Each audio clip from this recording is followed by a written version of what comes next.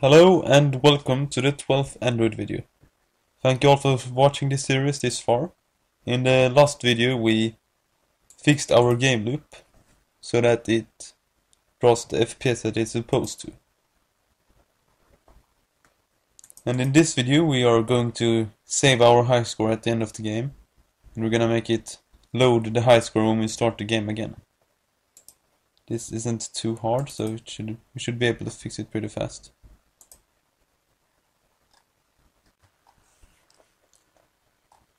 We're gonna start by going into our gaming class, and we're gonna initiate a new object called private static shared preferences. And I'm gonna set it to prefs. Name it prefs. Sorry. Import it. After our context, we are gonna initialize our preference. And get that by context.getShared preferences.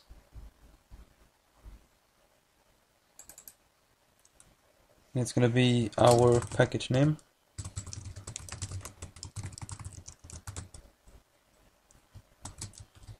And we're gonna go context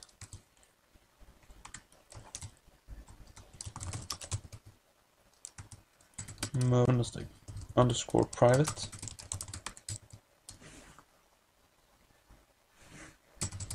Just gonna get our saving location or loading location. We're gonna create a new string and gonna call it as package. We're gonna set that to our package name. So when I think of it, we could just have created it before and used it over here, but screw it. And we're gonna get our high score by preferences.getEnt, which means get an integer from our save location. The location is going to be save. Sorry, the location is already set, but the variable we're going to retrieve from is going to be called save score. That's going to be the name of our variable that we're going to get from the file. And if we can't retrieve it for some reason, like it haven't saved before, we're gonna set our high score to 0. We're gonna create a new integer, create field save score, and we're gonna name it high score. Oh, sorry. We're gonna set it to high score. Now we have our loading set, and we're gonna save our high score somehow. If we decide to save it at every step, our game is going to lag pretty fast. So to not cause any lag, we are going to save our high score when we exit our game. We're going to do that by going to our public void surface destroyed void. We're going to go prefs.edit, which will edit our save file. And we're going to edit the variable save score. And we're going to set it to high score, our current high score.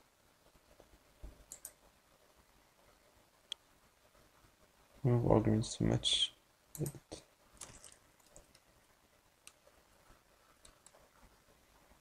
Oh, dot commit.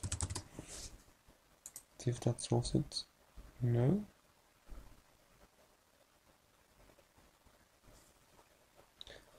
Oh, I'm so fucking stupid. We're gonna remove those quotations. And let's see if it works now. No, it still doesn't work. String int. Sorry, we need to specify that we are putting into an integer value. I believe this should fix it.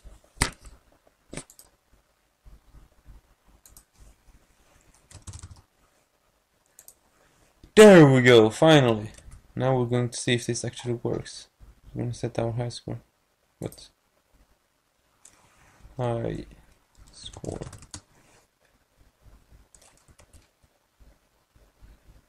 And we're going to see if it actually works. Let's check something. We're going to set our high score to 0. Yep. Now, let's see, our high score is updating as it used to.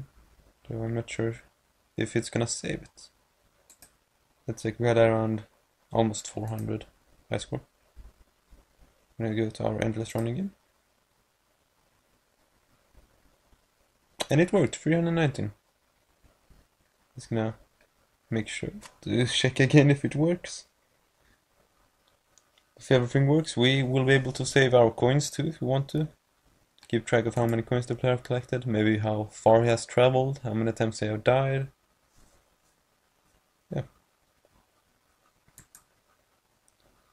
Let's see, we're gonna grab some coins to further increase our score. Around 3,000. I'm gonna leave.